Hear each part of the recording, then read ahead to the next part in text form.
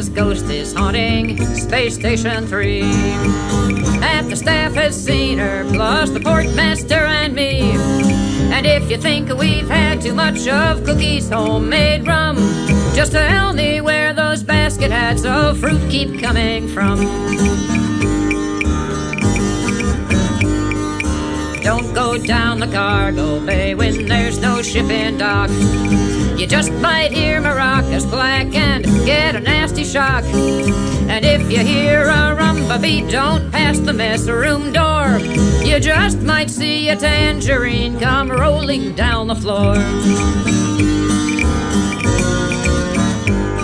We sometimes catch a glimpse of her by station night or day. But when we try to catch her, she just laughs and fades away. The station's chief head shrinker takes his notes and drains his cup. We get rotated often, but she still keeps showing up. We don't know why we're haunted here or why it's her that haunts. We've got a betting pool for all who wonder what she wants.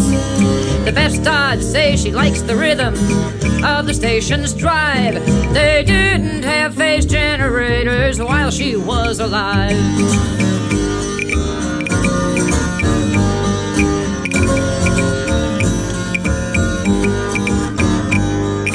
Carmen Miranda's ghost is haunting Space Station 3. Not that we're complaining, since the fresh fruit all comes free. But now and then we wonder what it means for the human race, that ghosts of generations past are taking off for space.